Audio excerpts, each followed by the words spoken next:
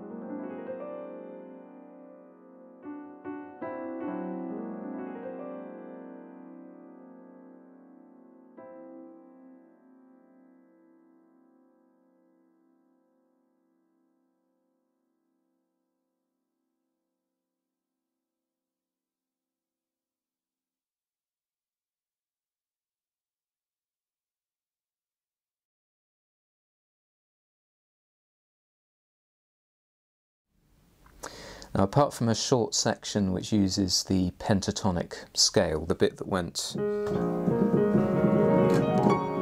all of that. I talked about the pentatonic scale briefly before, that uses 5 notes and can be traced on the black notes of the keyboard. Apart from that short section and a few chromatic bits here and there, the whole of that piece used what's called the whole tone scale. The chromatic scale, which I've mentioned before as well in previous videos, is where you take a note and play all the notes available to you one after the other in succession up or down the keyboard, and the distance from one to the next is called a semitone. A whole tone is simply 2 semitones, and if you play all tones you get a scale with 6 notes in it before it starts to repeat, and that has a certain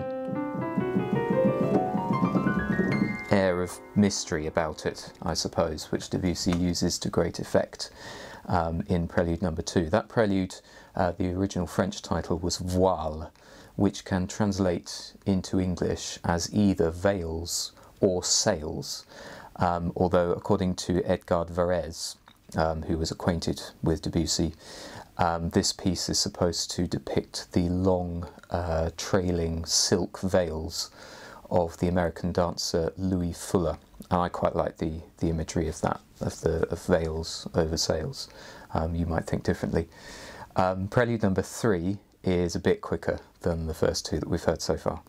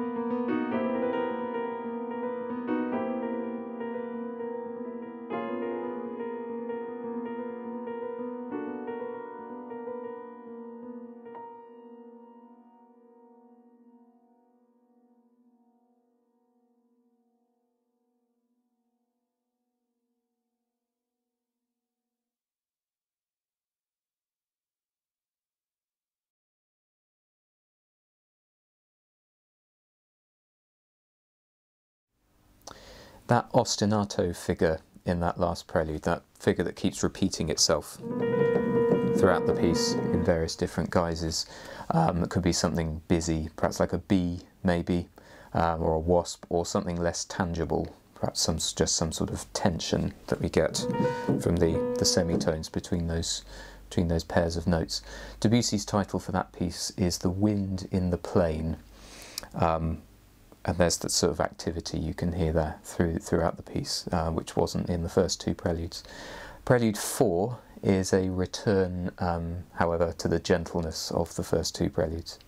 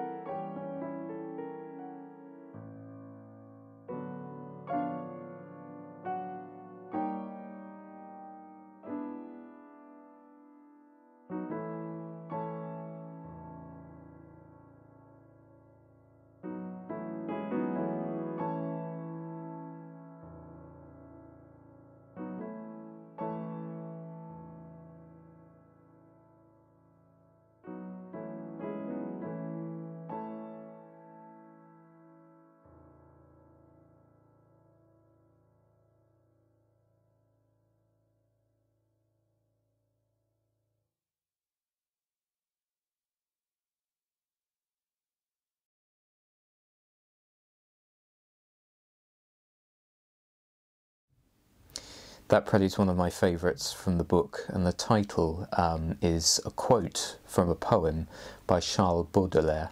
The poem is called Harmonie du Soir, Evening Harmony, and the quote, which forms the title of the prelude, translates as "sounds and scents turn in the evening air."